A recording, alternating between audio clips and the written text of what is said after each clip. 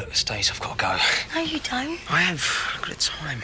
Well, just ring him up and tell him you're ill. I can't.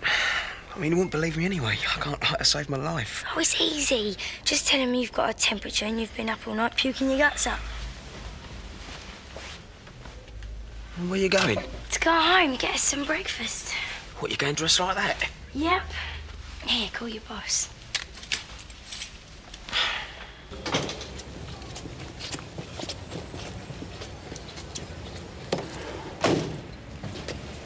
Sorry. Oh. Sorry, I wasn't looking where I was going. Mind on other things? Yeah, like I said, I'm sorry. Hold up, you might be able to help me out.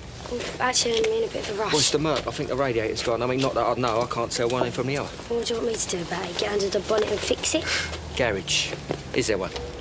Yeah, over there, past the playground, on your left. Over there. Past the playground. On your left. On my left. Yep. So when am I going to see you again? You're not? I like your shoes.